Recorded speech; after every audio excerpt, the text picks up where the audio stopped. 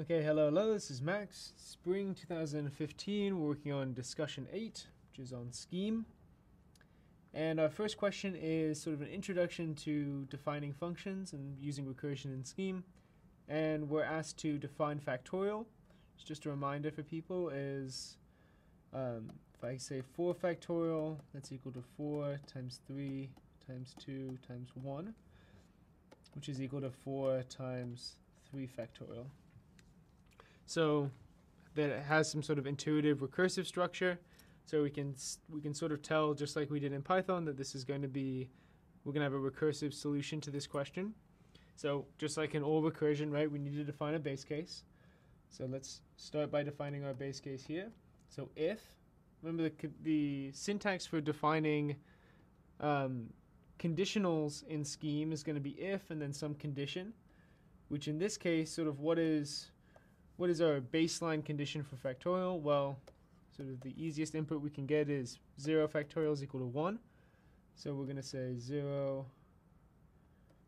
if x is equal to 0, then we're going to return 1. Otherwise, we want to return, well, what do we want to return if we haven't reached our base case? Well, we're going to return x times a recursive call to factorial with x minus 1. Okay. So the way we can do that here is by saying multiply x times a recursive call to factorial. And instead of calling it x, we're going to call it x. We're going to call it on x minus 1. Gotta make sure you have all your parentheses set up. Okay. So this was really quickly, so a really fast thing, so now we can go over it. Just a reminder, so the way we evaluate conditionals here is we have an if statement, and then one way to evaluate conditionals is we have an if statement followed by our condition here, which is x equal to 0. If it's true, we're going to execute this first line here, which is sort of the next expression from our conditional separated by a space. And then if it's false, then we'll evaluate the second condition instead, or the second expression instead. So it's sort of written if condition, and then we have a true statement and a false statement, and that's what's going to get. So if the condition is true, we're going to evaluate and return our true statement. Otherwise, we're going to evaluate and return our false statement.